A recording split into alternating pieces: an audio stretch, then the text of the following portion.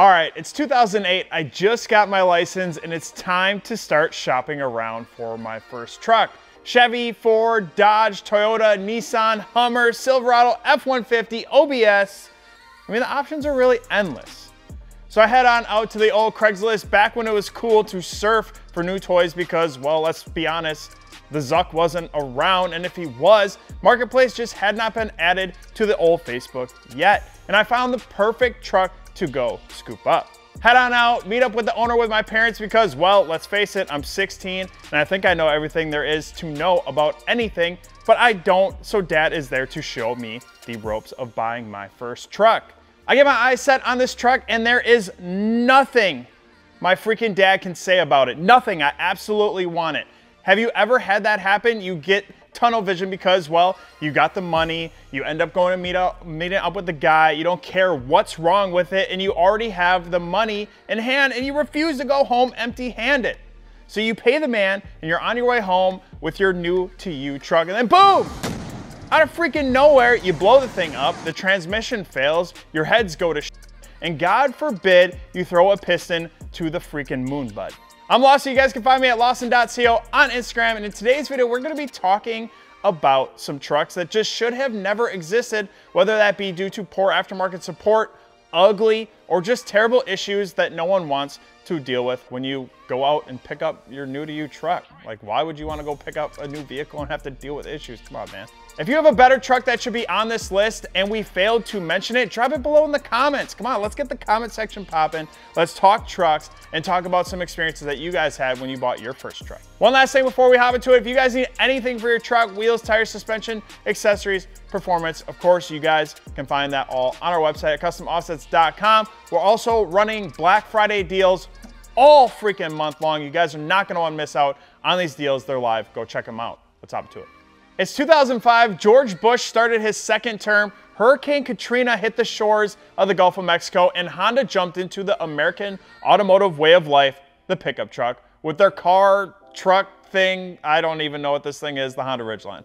Now, down in the experimental lab of Honda, they slapped a pickup bed onto an Acura MDX, which, if you didn't know, is an SUV, and they debuted it at SEMA as a light utility truck concept. Now, speaking of SEMA, we're just there, so be on the lookout for our SEMA content because you guys just aren't gonna want to freaking miss it. It's SEMA. It's the best of the best.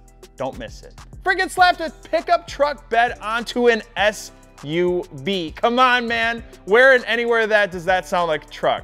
The Gen 1s would live on for a decade from 2005 to 2015 until Honda would take it up a notch, making the Gen 2s better and stronger. But why should they have stayed down in the experimental lab of Honda? Well, you see, the Honda Ridgeline was designed and manufactured with something called a unibody, something that trucks just don't have. If you guys don't know what I mean by a unibody, this is where a vehicle has their frame integrated into the body construction of the vehicle, making all panels part of the structural design of the body. Does not sound like a truck whatsoever. Or how about the fact that the things are front wheel freaking drive, man? Front wheel drive, okay? When you think truck, do you think front wheel drive? The answer is freaking no, and if it's yes, get out of here. In what world does two-wheel drive trucks be front wheel drive? And I say truck very loosely, it's just getting weird, all right? It's gotta go. We're moving on. Around the same time that Honda was designing the all-new Ridgeline, Ford was putting out the all-new 11th generation F-150. Imagine seeing this new truck with a massive appearance update. Like, have you seen the 10th gens? The roundy 10th gens? Like, 11th gens were way better appearance-wise. Now, sure, the 11th gens might have looked a ton better than the 10th gens, but with all the hype came a ton of issues. Powered by the 5.4-liter Triton, arguably one of Ford's worst engines ever produced, these things had some real issues. First up, let's talk about the ignition system.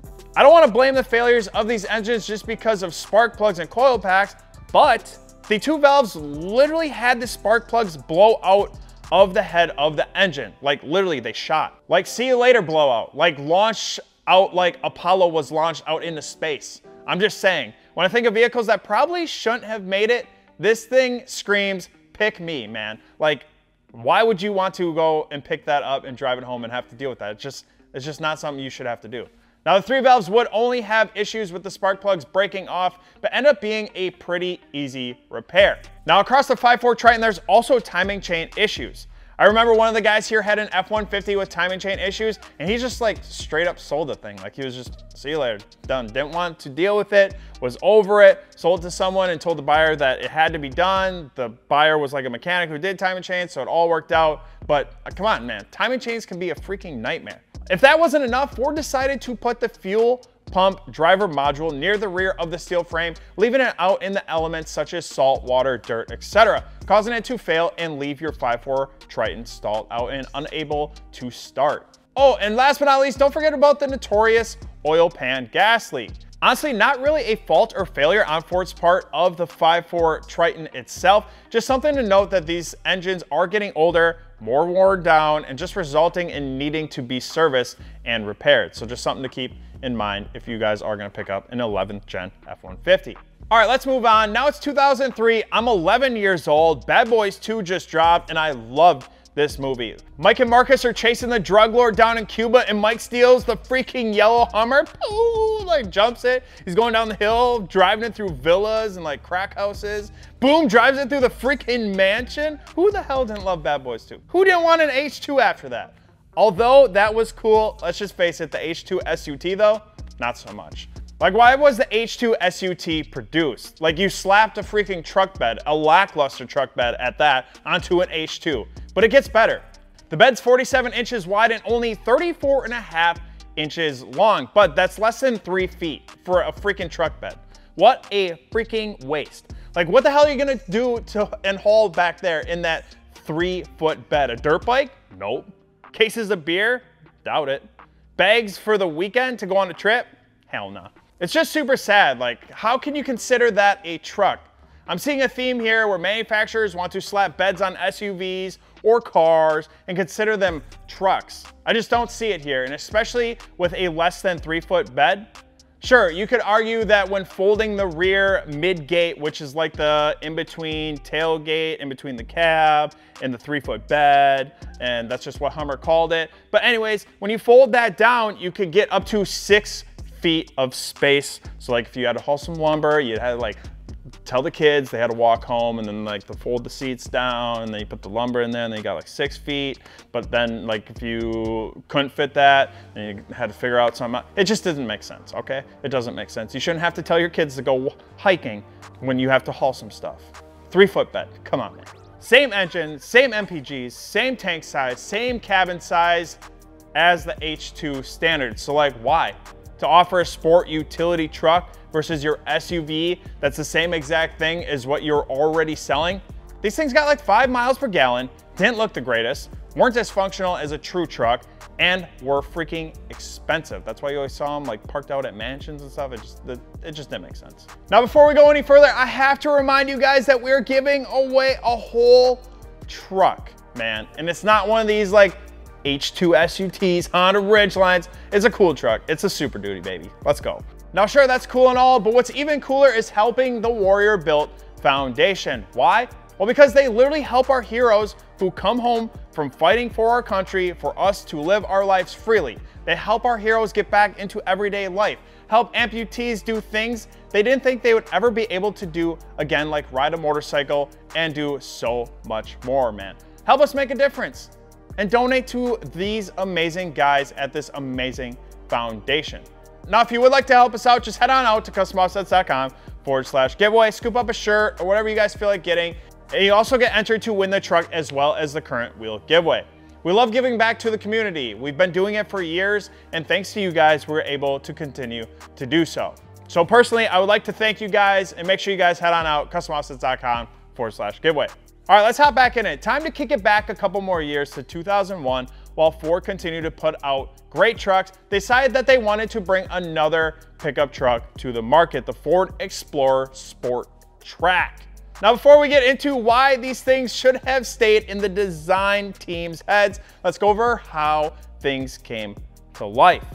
Now, I'm sure you can see some similarities to another Ford vehicle, the Ford Explorer SUV. The Ford Explorer Sport Trac was brought to life to fill the gap between the small Ford Ranger and the Ford F-150. Fun fact, these things were the very first mid-size pickup produced by Ford, and then followed with the Chevy Avalanche, as well as the Honda, not truck, Honda car, unibody Ridgeline thing that we talked about earlier in the video, which were all car slash SUV slash truck wannabe whatever's with truck bed slapped onto it, dude. It just doesn't make any sense.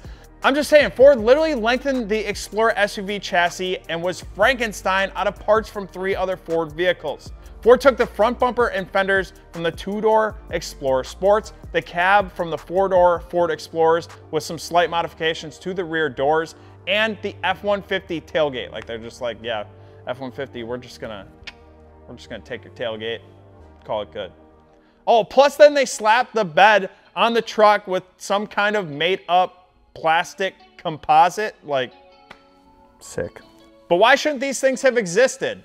These surfer dude cruising machines were essentially a Ford Explorer with just a pickup bed slapped onto it. One, that's why they shouldn't have existed. They eventually would be discontinued because there was a huge drop off in demand. Now, sure, it might be because of, you know, the rising gas prices in 2010 when the country was like struggling and stuff, but hey, we care about miles per gallon here, not miles per gallon. You're telling me that you would rather have one of these freaking Sport Tracs than a Ford fucking Ranger?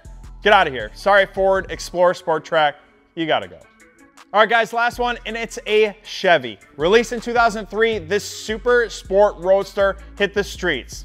That's right, I said super sport roadster. Sounds not like a truck to me, bud.